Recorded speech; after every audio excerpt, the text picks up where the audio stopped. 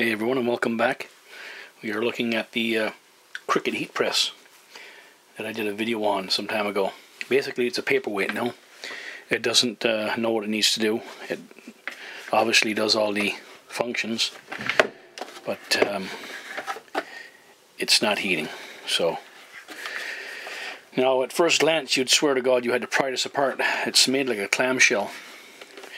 But if we unplug it and flip it over here, you'll notice there's right here, you'll see that there's, if I can get it in shot, little caps all the way on the perimeter. And I don't know what's underneath it. It could be a Phillips screwdriver, it could be Torx.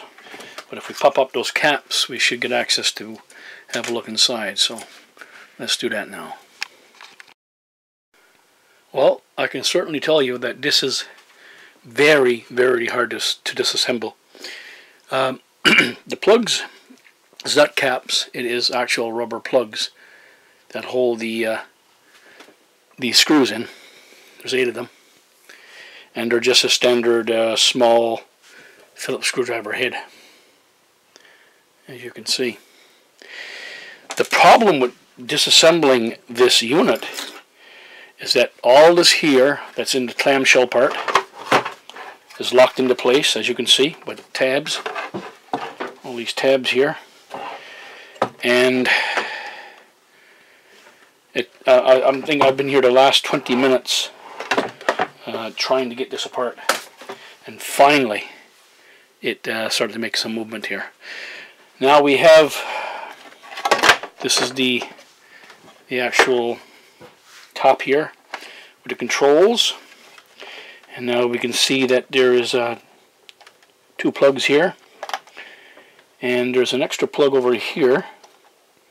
It might be a test point, I'm not sure. We'll have to delve in further. But here's the circuit board. Is there anything damaged on this board? We don't know at this point. And there's more components underneath here. And at first glance I don't see anything of any issue there, so we have to have a closer look now at this heat press. Okay, I've removed the controller part of the unit, and it does seem to be in good working order, as best I can tell. There are some pretty small parts, I guess you would say, test points there, but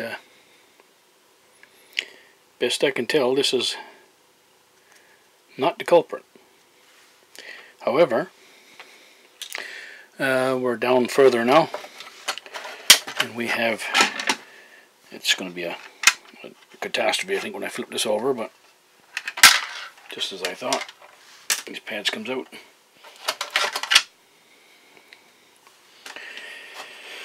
And we have some more circuitry in here that I'm trying to get at, trying to let go from all this hardware stuff. Checking all the wiring for continuity, of course. But I guess the actual physical component that we need to check is this plate here. As you can see now, we're pretty well gone past the electronics part and the controls, and we're into the stage of actual physical part. This is the aluminum element that heats up. And here we have a blue wire here, the red wire, a green and yellow, it's possibly ground, and then there's another wire here. I'm thinking it's a 2-wire, and I'm thinking that may be a sensor, which is in the center of the board. So now we're going to check to see if this element itself is making connection, because I have a funny feeling that this is the element that's gone. So stand by. Okay, we've got the this aluminum shaft taken off, an actual heatsink area for this transistor right here. And thankfully there's not a whole lot of SMD components on this, but there's enough, I would suppose. And we have some capacitors here, and everything is best I can test in circuit. I don't want to remove anything else. My wife already has another Cricut on the way. But what I did discover a couple of times now, I've run across this It's nothing to do with the repair, but if you can look at the date on the circuit board, it's 2017. I don't know if you can see that or not, but yeah, this unit was made in 2017, which tells me it has old inventory. So anyway, okay, we're gonna move beyond this. Everything that I can check is good. Got myself cut here now. It'll be okay. We'll move beyond this and go down to that plate and see if there's any power going to that that heating plate down there. I think that is suspect right now. Okay, we now have the second last part removed, and I've clipped a few wires because there was just no way getting in there without doing any damage anyway, without breaking wires. So now we're down at the actual heating element right to the bottom here, and we see a sensor here, which I'm going to have a closer look at there now, and we have some bridge connection here. I think this is just terminals. Yeah, it's just a terminal here. This sends power to the grid, and of course we have the same thing on this side.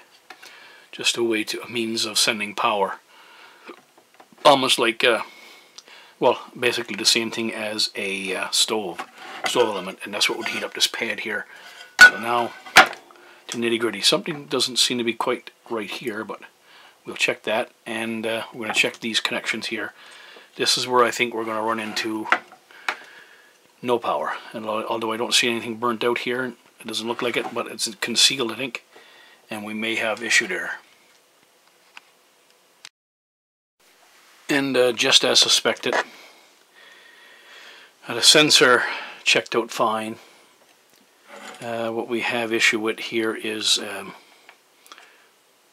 the plate is burnt out, no connection.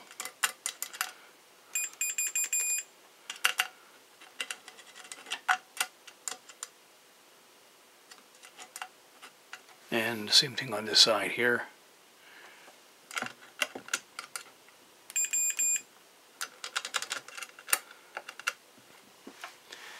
We have a dud heating plate. The element is burnt out. So that'll conclude this video. Thankfully we got another Cricut heat press on the way. So this one is, as I'll show you, I'll try to get it into shot. If I can find the date myself, I better find it myself first. 2017. Where are we to? Where is the date on this circuit board? Here we are. And my wife bought this in 2021, I think, maybe 2020. So it's 3 years old. I don't know if that's good or bad or indifferent, but typically you'd think that stuff that was made in 2017 would be sold in 2017 or 2018. Anyway, element's gone, new one on the way. Hope this was helpful to anybody that was out there trying to troubleshoot a Cricut heat press. Thanks for watching.